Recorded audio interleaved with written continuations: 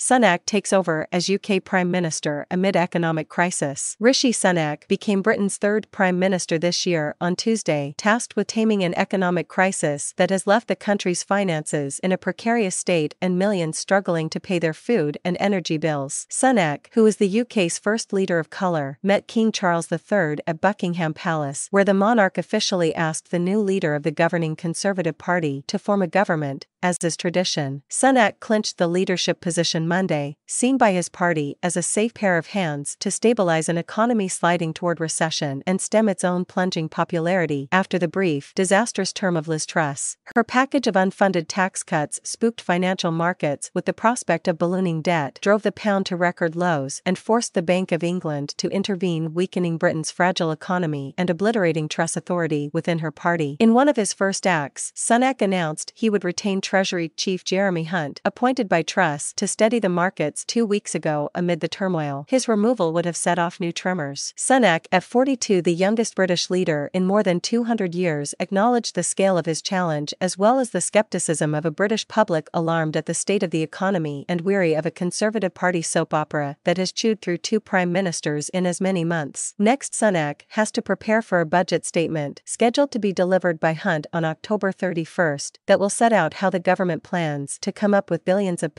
dollars to fill a fiscal hole created by soaring inflation and a sluggish economy and exacerbated by Truss destabilizing plans. Truss announced her resignation last week and departed Tuesday after making a defiant public statement in Downing Street, 7 weeks to the day after she was appointed Prime Minister. Truss offered a defense of her low-tax vision, saying she was more convinced than ever that we need to be bold and confront the problems we face. She leaves a Conservative Party trailing the left-of-centre Labour Party in opinion polls. Sunak has at most 2 years to turn its fortunes around. There does not need to be an election until the end of 2024, though public pressure to call an early poll is growing. Jill Rutter, of the Institute for Government, said Sunak's task was to show the Conservatives are capable of governing in a fair way in the national interest.